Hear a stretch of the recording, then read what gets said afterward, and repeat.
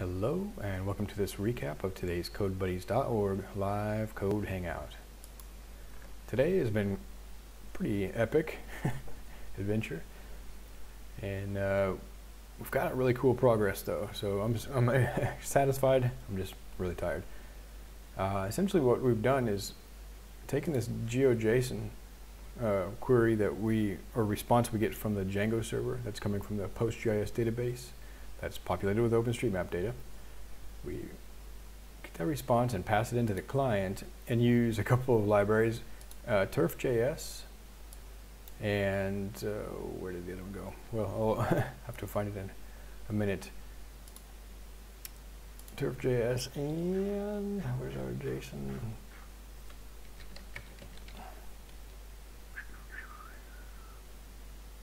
Polygon clipping. I was hoping that turf.js would have us covered, and I think as of like the previous major version, it did, but they made a change to the API that actually kind of threw the whole game off. And I was trying to get essentially first get a buffer around some points on a map, and then like get a union of those buffers so that it's easier to recognize the geometry. In any case, turf.js has both a buffer and a union, both buffer and union functions, and the union sounded promising. It takes 2 or more polygons, and the or more because that's the key word here. We have a bunch of polygons that needed to go, but it turned out that has not been working since version 6, but fortunately this polygon clipping library was published.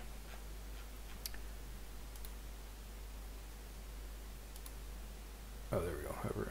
By Mike Fogel. So yeah, thank you, Mike. You kind of saved the day here. So let me just go ahead and demo the code. It's or at least the functionality.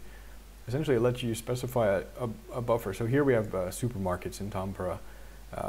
If you maybe have seen the other videos, we've been doing a proximity analysis to see how easy it is for people to get food, and particularly how easy it is for them to walk to get groceries.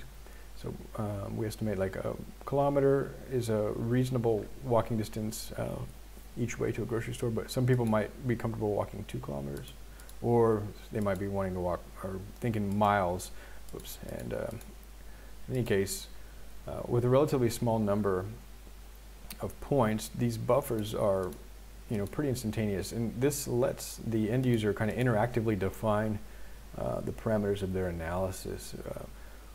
We don't want to necessarily pre-assume all the parameters for every place that's potentially using this tool. There's just essentially different cities, different cultures might have different needs that are defining, their own urban sustainability metrics, and so to the extent possible, we want to let the end user not only change the parameters of the analysis, define their own questions, but also do so in a way that is immediate, and you can see the change right away. You don't have to wait for something on the server to happen, if possible.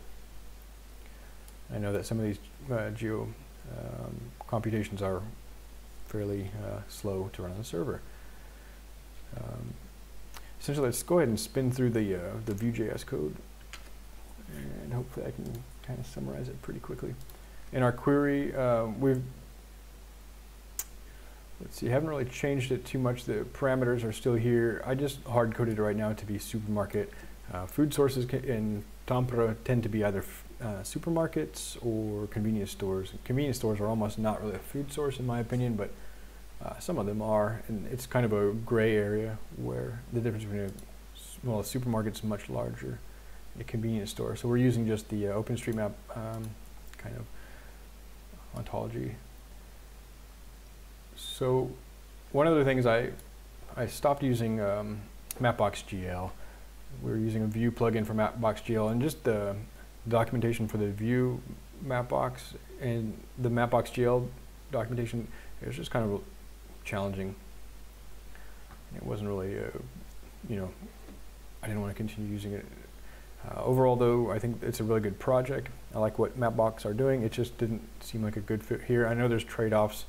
You know, I've tried Leaflet and Mapbox, and now we're with Open Layers. But I believe Open Layers is more in the spirit of the project we're working on. So I switched over to using Open Layers. And essentially what we've done here is added like a layout using Quasar's layout function. So we have, I've just got to put these controls someplace. We'll maybe tweak the aesthetic a little bit so we don't have to have this whole empty white space over here. Maybe I could overlay it on the map or something, but I just wanted to get them up there. So we essentially have 2 rows with a queue input and a queue select on the top row. And it lets us change the buffer distance in units, and we're binding those to the view model, which we'll get to in a minute. And then we have this view layers map, and inside the map you have a bunch of other components, a view that you can control the zoom and synchronize it with the data model. We've added an OpenStreetMap layer with just like 3 lines, whereas my experience when I did that with Mapbox.gl was fairly frustrating. It's not very well documented how to use other layer sources than Mapbox's hosted layer sources, and particularly having to use the Mapbox API key. And I understand that that's their data model and that's their prerogative, but really I just want to drop an OpenStreetMap base layer in there. And it took just, it was instantaneous almost. Then we actually have these series of points here you can see, and I can move those to the top, but those are the supermarkets. We'll show how those are populated in just a moment. But basically, you just add a layer with a vector source inside of it, and we send the features to that layer. And then define a couple of styles to make those sort of stand out and stand out on the background a little bit. We can make them a little bit bigger, perhaps, and see if that shows up a little bit better.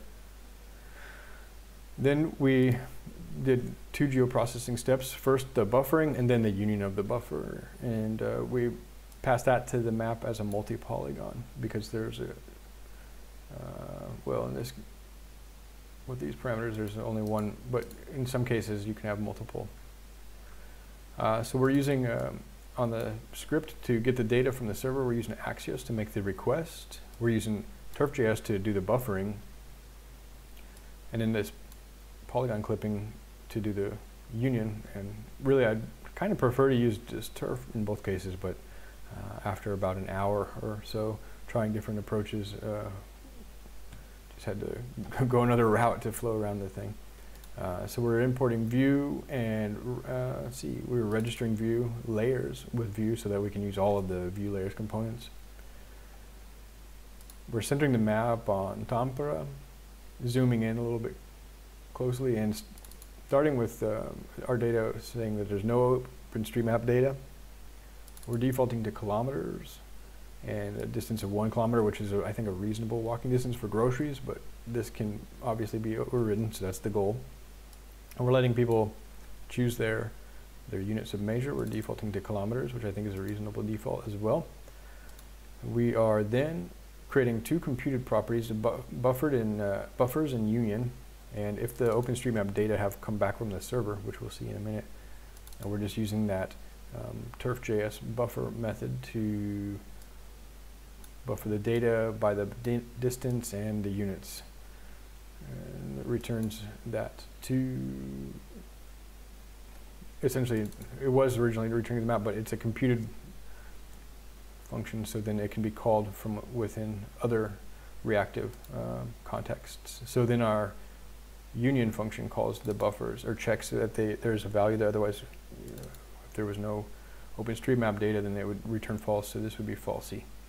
But if there is a buffers data, then we're going to map over those features and return the coordinates, because the polygon clipping union function just takes the raw coordinates. It doesn't handle the higher level constructs like point or feature, although the documentation sort of alludes to those concepts. But in any case, we return that union back, and I suppose I could just make my code a little more brief by just returning it directly there, but in any case, there we are. And finally, when the map is mounted to the DOM, we're going to try to get the data from this server. So we're going to make the request in and return it. We're going to attach that response data to the data model for this map. That's about it. It's also to render the map, we have to tell it to render it full width and full height. I'm not sure if it's going underneath these this footer bar, but it doesn't seem to be an issue. But if so, we can put it at 90 view height, something like that. I mean, everything, it's not a lot of code. It just took like 4.5 hours of figuring things out. But I'm really glad that the kind of rendering of these buffers and creating the union is so snappy. Because I think, again, really important that the end user can define their own analysis and kind of see things right away before submitting perhaps a more complicated job to the server, such as selecting the buildings within that catchment and then adding a label, or whether or not the building has ready access to grocery stores. These ones would be false, these would be true. That's a server-side operation most likely, because there's a lot of building footprints geometry. We're not going to reasonably send those to the client, nor do the geo within query in the client. We want to use an indexed data source, like we're using PostGIS for that. Okay, well, that has been a recap of today's CodeBuddies.org live code hangout. This project is open source on GitHub, github.com/sustainableurbandesign. CodeBuddies.org is also an open source project and active community. If you'd like to get involved with other similar projects or like-minded people, stop by CodeBuddies.org or github.com/CodeBuddies. Well, thank you for your time. Have a great day, and I hope you're staying well out there.